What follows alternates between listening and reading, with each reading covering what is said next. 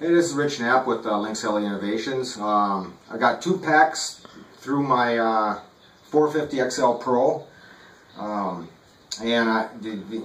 with the ultralight 3D Lynx carbon fiber frame.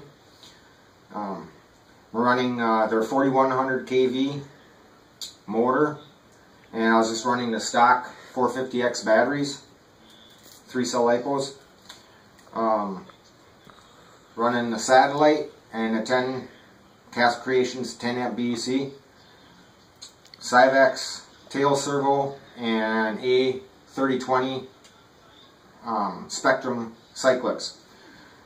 Running the Lynx tail blades the same as I had on the last time where I threw a tail blade. I didn't throw a tail blade, two batteries, 350mm blades, the Icon. I was really happy with it.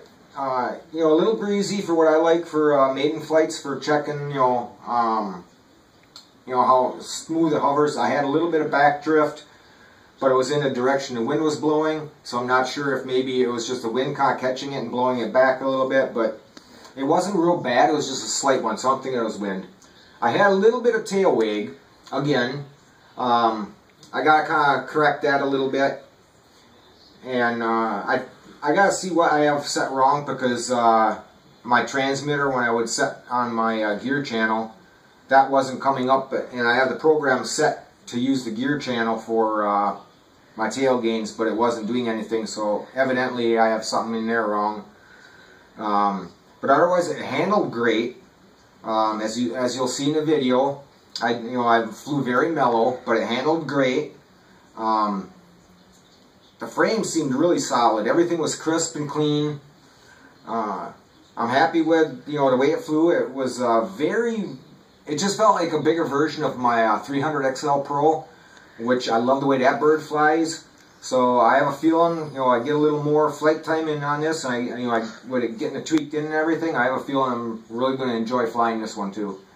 I hope you enjoy the videos. They're nothing special, just mellow because of the little bit of tail wag. But it was doable for scale flying and just kind of tootling around.